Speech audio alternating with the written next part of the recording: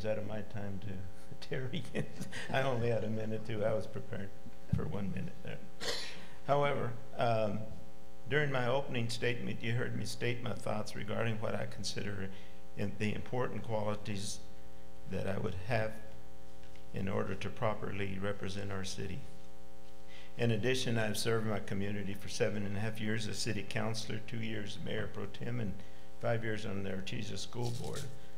Way back at its inception, I was vice president of the committee to that anti-drug and crime that was established here.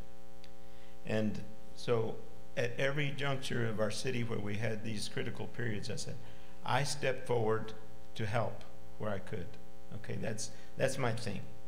What I would like you folks here tonight and those listening at home to know is that I'm about unity.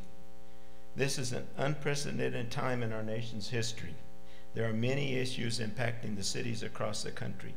We are beginning to see that stress here in our community.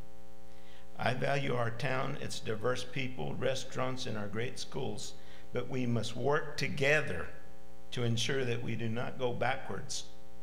Rather, let's roll up our sleeves and continue to make our exemplary city of champions. You can call me anytime, visit, or email.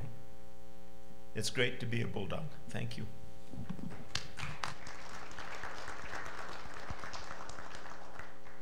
John Henry.